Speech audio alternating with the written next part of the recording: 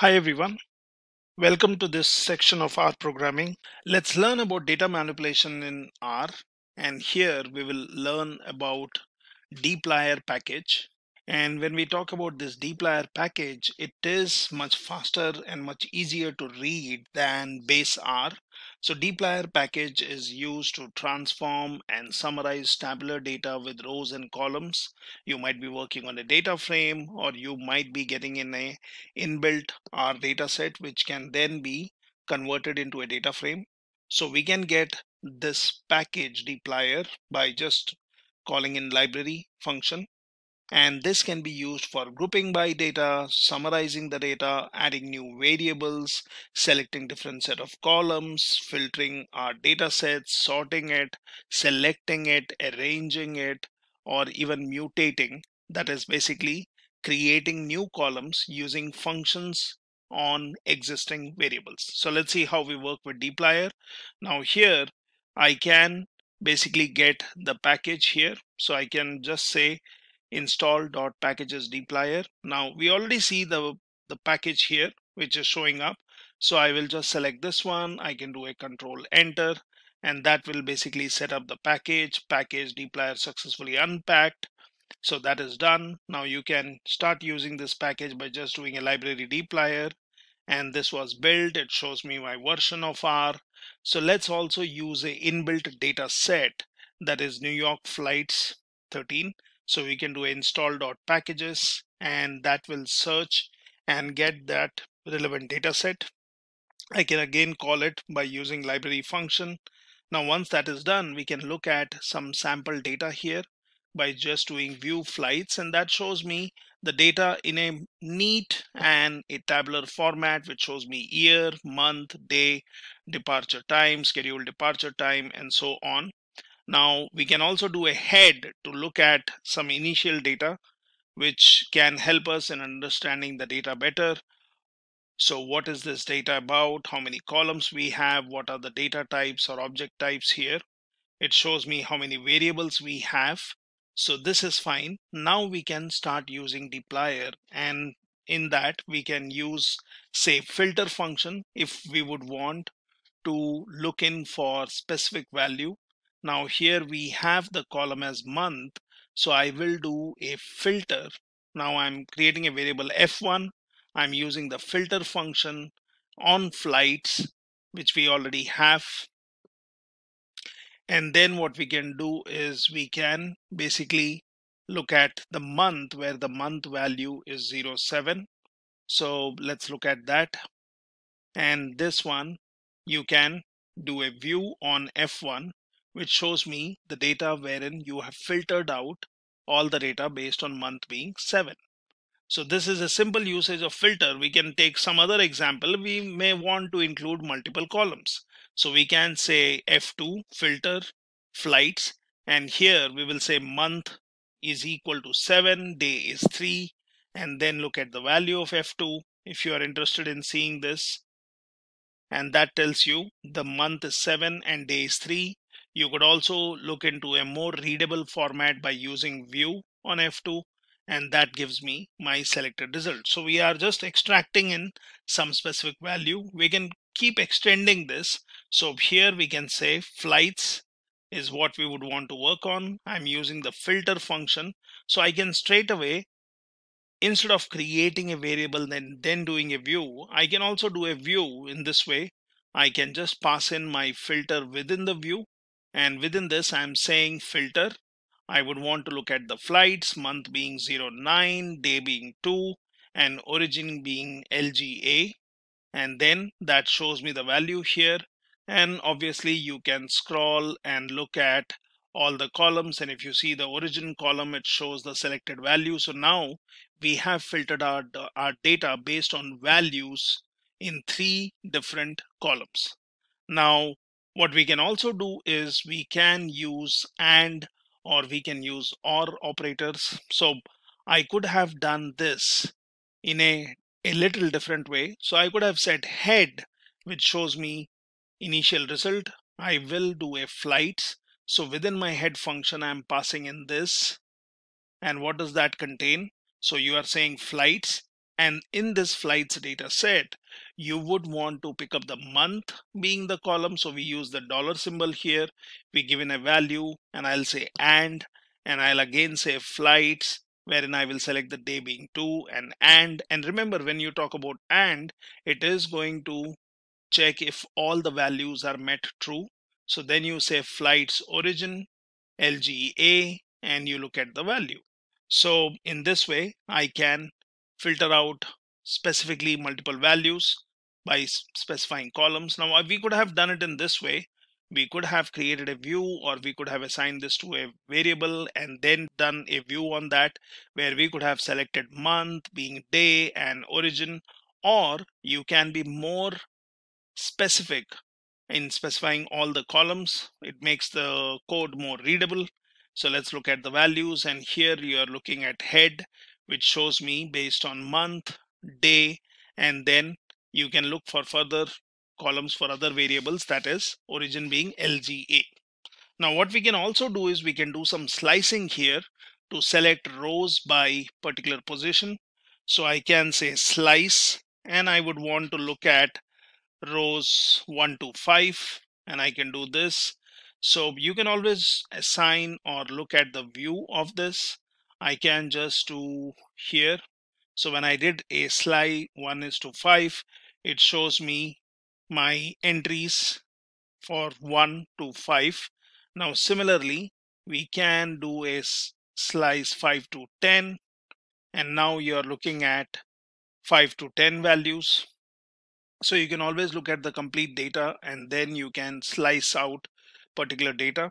Now mutate is usually a function which is used when you would want to apply some variable on a particular data set, and then you would want to add it to your existing data frame, or you would want to add a new column. So this is where you use mutate, which is mainly used to add new variables. So let's see how you work on mutate. So it's pretty simple. So you create a variable over delay. Now I would want to do a mutate so that it adds a new column. So I'm selecting my data, which is flights. I will call the new column as overall delay, and then basically I can look at overall delay being arrival delay minus departure delay. So let's create this and let's look at view of this, which shows me, or which should show me, my new column, which is overall delay, which was not in my original data set. So you can anytime do a head on this one to compare the value. So this one shows me arrival delay, and then there are many other variables. What you can also do is you can do a view, and you could have just look at flights if you would want to compare. So you can look at the flights, and this one would not have any overall delay column. So it basically shows me 19 columns only, what we see here. And if you do a view on overall delay, then that basically shows me 20 columns. So we know that the new column has been added to this overall delay. So if you would want to work with 20 columns, you will use overall delay. If you would want to work with your original data set, you will use flights. Now you can also use a transmute function, which is used to show only the new column. So we can do an overall delay, and at this time we will say transmute, we will say flights overall delay.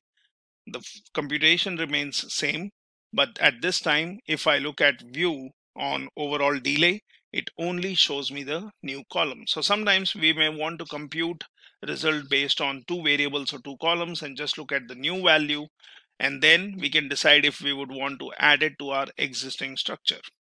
Now you can also use summarize, and summarize basically helps us in getting a summary based on certain criteria. So we can always do a summarize, and what we can do is we can look at our data and we can say on what basis we would want to summarize this particular data.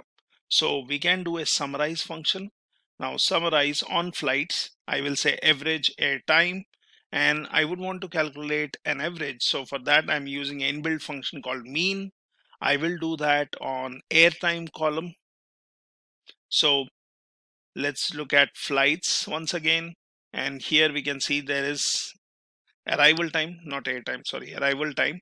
And we would want to do some average on this particular data. We would want to summarize this. So what I'll do is I will use the summarize function.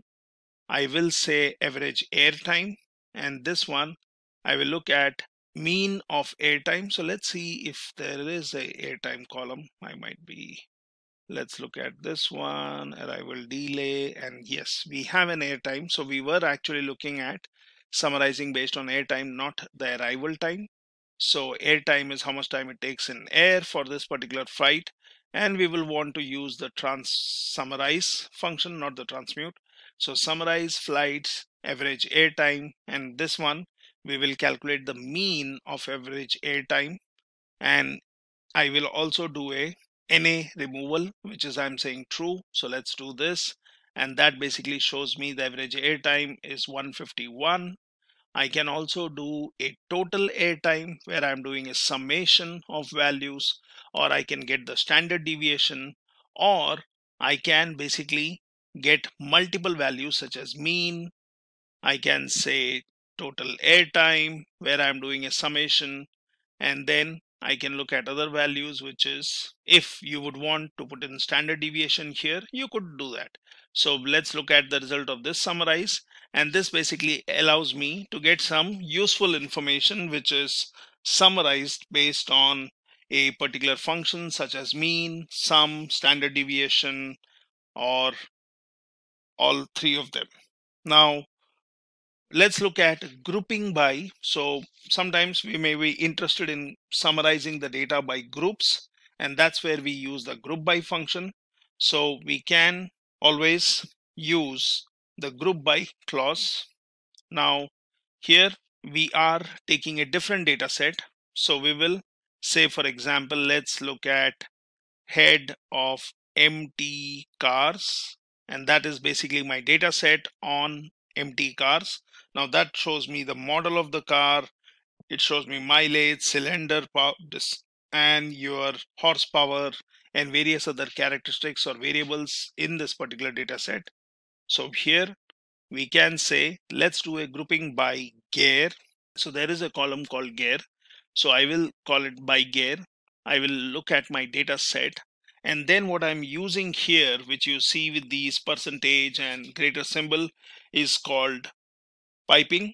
So that basically feeds your previous data frame into next one. So this is sometimes useful, and you can get this by just saying Control Shift and M, and you can then use this. So we are going to have piping. So I'm saying empty cars. Now this is my original data set where I did a head, or I could have done a view on this one if you would want to see it in a more readable format, and that basically shows me the data. So we are using a different data set, so I want to group it by the gear column. So I'm going to call it by gear, and this one takes my data that is empty cars. I'm using the piping, and then I'm saying group the data based on gear column. That's done. Now let's look at the value of by gear, or you can always do a view. So remember, whenever you're doing a group by, it is giving you a internal object where your data is grouped based on a particular column. So we can look at the values here. You can do a view that shows you your data grouped based on a particular column. Now I can again use the summarize function where I would want to now work on the new one where it was grouped based on gear. So I'm doing a summarize, and here I'm going to say gear 1, which will be having the value of summation on the gear column, and then I'm saying gear 2, which is mean. Well, you could give some meaningful names to this, and let's look at the value of this one where we are basically now looking at the values, which is sum and mean values based on the gear. Similarly, we can look at different example. So we can say by gear, and I'm again using piping, but earlier we had taken gear, we had grouped the data, and we called it by gear. So we took our original data set empty cars, but now within this particular data, which was grouped by gear, I will take this data set, I will use the piping, and I will summarize it where I am saying within this particular data set, I would want to get the sum or I would want to get the mean, and then you can look at the values. So what you're doing is you are either looking at your original data set or you're looking at the data which was already grouped, and then you can look at the values. Now here what we can do is we can group by cylinder. Say might be you are interested in looking at data which is summarized based on the cylinder column, you can do that.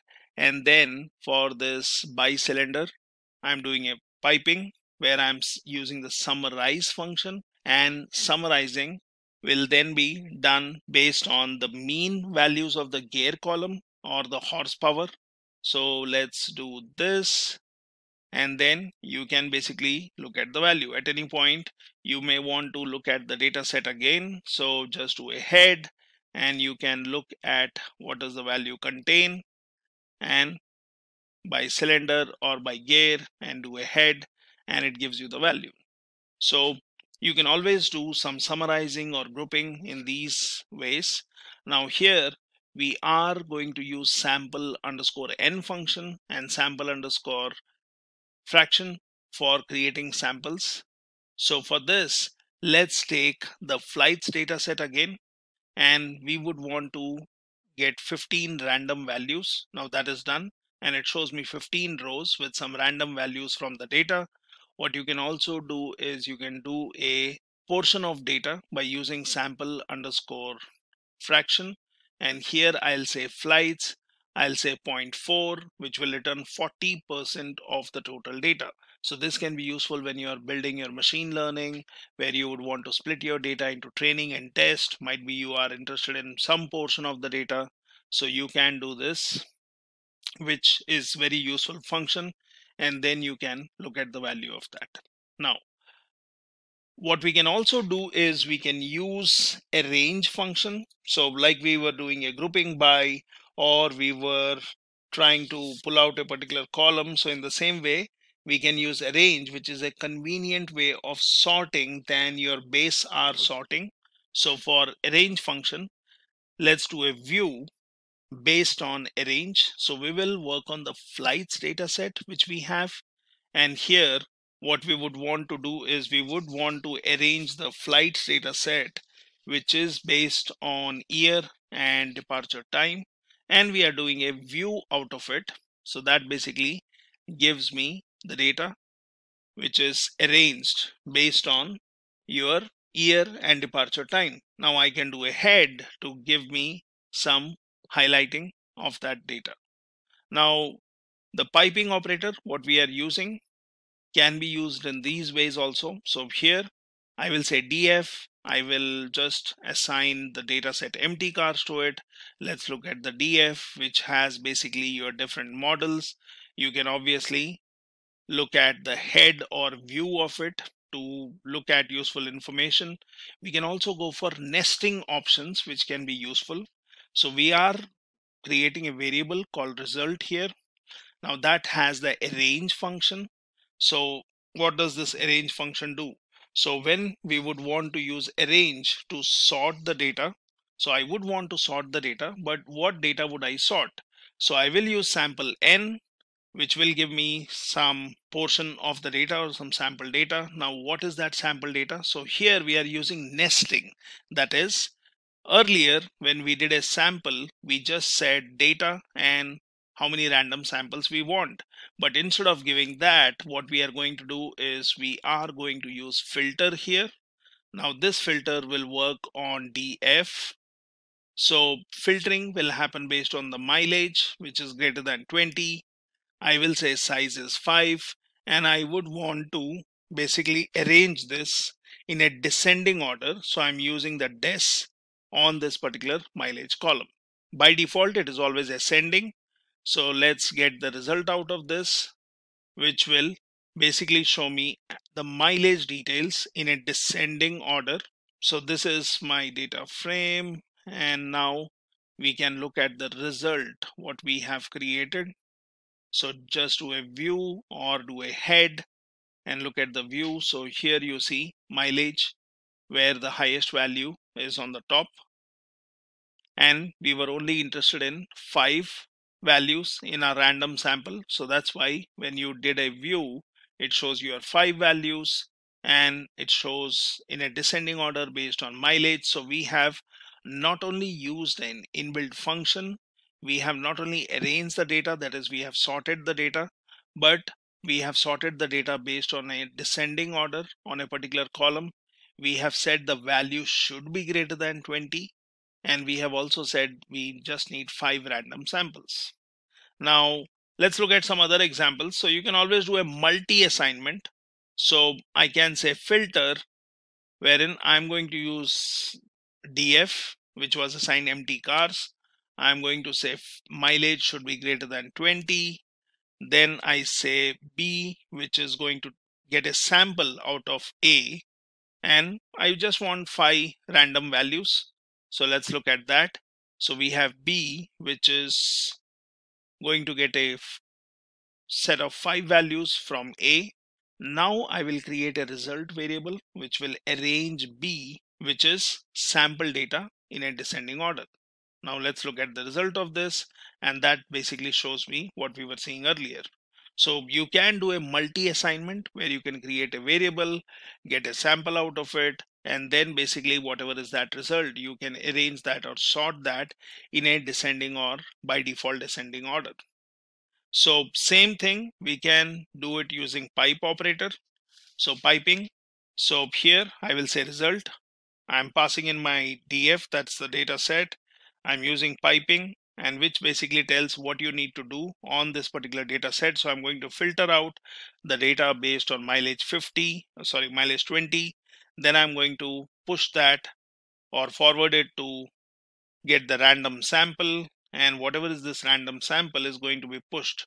So you are arranging this in a descending order. So this is one more way of doing it, and then basically you can look at the result. So these are some simple examples where you can use your dplyr with multiple assignments, or using your nesting to filter out the data. You can also do a range, which is to sort the data. You can get some random samples out of it. You can summarize the data. You can also summarize the data based on 1 or 2 or multiple columns, and you can use some inbuilt functions to summarize the data based on some functions which are applied on the variables or on the columns.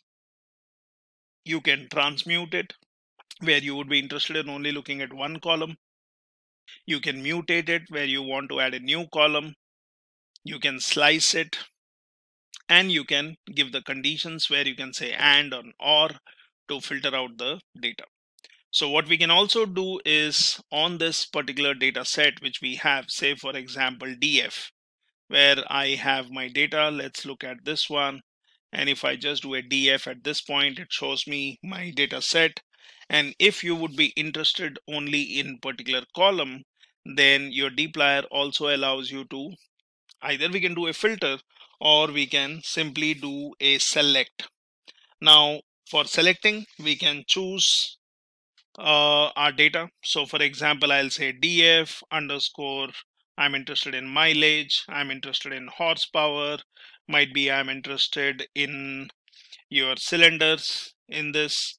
And for this one, what I can do is, when I would want to do a select, I can basically say selected df, let's call it some name. I can say Control Shift M, which is for piping. And then basically what you can do is you can do a select, and you can choose your columns. So I was interested in mileage, I was interested in horsepower, I was interested in cylinder. And here what I'm doing is I'm using a select where I can look at the new data frame. So let's do this. And I'm sorry, here we will have to give it df. This is where you are passing in your data. Yeah, now this one is done, and we can look at the value of this one by just doing a df or head on df underscore mileage, horsepower, cylinder, and look at the selected result. So you can be looking at selective columns. I could have done this filter, but filter will always look for a condition.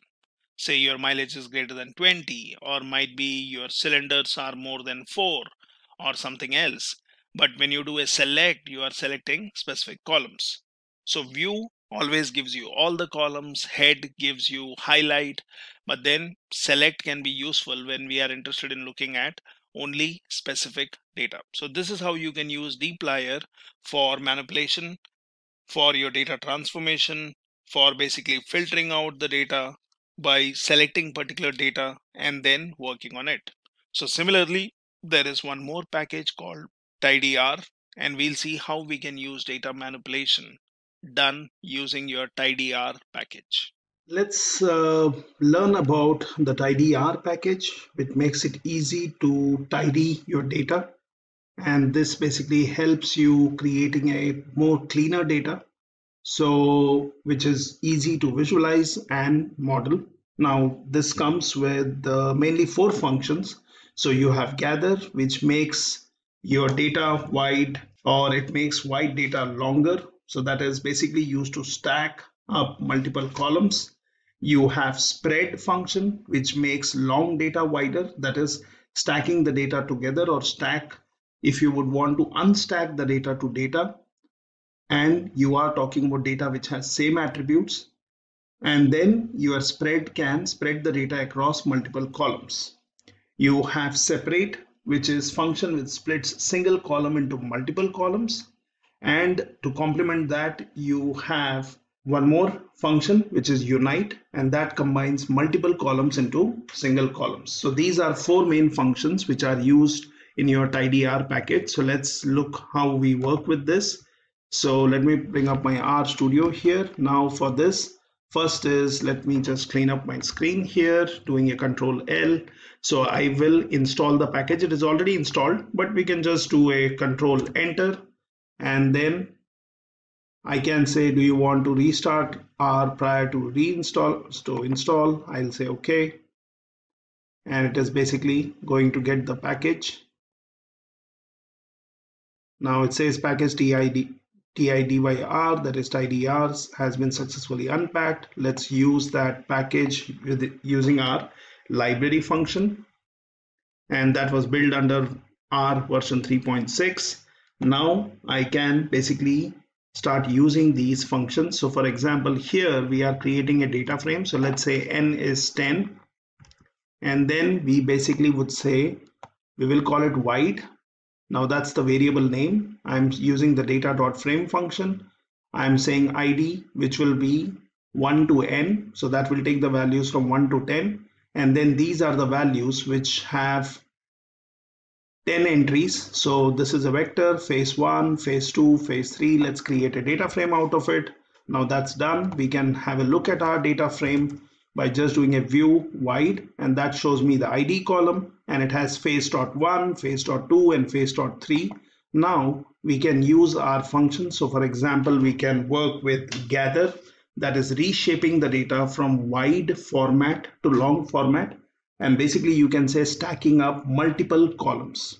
So let's see how we do that. Here I'll call it long. I'm working on wide. I'm using the piping functionality, and then I'm using gather. So this one, I will say what will be the data which I will use. So we are using wide as a data frame. Then I'm saying response time. So that will be basically one more column. And then you have your columns which you would want to basically stack. So I'm saying from phase 1 to phase 3. So let's do this. And once this is done, let's have a look at our variable long. So this one shows me that I have an ID column, I have the response time column, and I have the phase column, which we mentioned. And that basically has all the values stacked in. So you have phase.1, phase.2, and phase.3. So all the columns are being stacked here. So all my data, so now I have totally 30 entries in this one. So this is basically using your gather function. Now sometimes we may want to use a separate function. Now separate function is basically splitting a single column into multiple columns, so which we would want to use when multiple variables are captured in a single variable column. Okay, so let's look at an example of this one. So let's say long separate, that's what we will call. We will work on this long, which has all the data stacked in as the columns we selected. Then I'm saying separate, I want the face column, and then I would say when I separate the columns, what are my column names. Now I could also give a separator by giving a comma and then mentioning the separator if that is required. So let's do this. Now once this is done, let's have a look at our long separate. So what we see here is the column which we used. So we were doing a face column and that was to be split, and we wanted to split it into target and number. So that's what we see here. So you have face being split into target and number, and then you have the response time. So this is how you use the separate function. Now there is also something called as unite function, which is basically a complementing of separate function. So it takes multiple columns and combines the elements to a single column. So for example, here we will call it long unite, and we will take long separate, which was separating the data. We want to unite, so we will take face, target, number, and we want to have a separator between them. So let's basically do this. And now let's look at the result of this unite. So you see, you have the face and target merged together. So you have face.1, the separator is dot as we have mentioned, and we have united multiple columns. So this is one more function of your tidyr, which helps you basically tidy up your data or put it in a particular way. Now then you have your spread function, and this is basically for unstacking. So that is, if you would want to convert a stack to data, or if you would want to unstack the data which is of same attributes, spread can be used so that you can spread the data across multiple columns. So it will take two columns, say key and value, and spread it into multiple columns. So it makes long data wider. So we can look at this one. We will say long unite. I'm using the piping. I will use the spread function. I'll work on the face column and response time. And let's do this. And then let's do a view on this. So it tells me our data is back in the shape as it was in the beginning. So these are 4 functions which are very helpful when we work with tidyr package.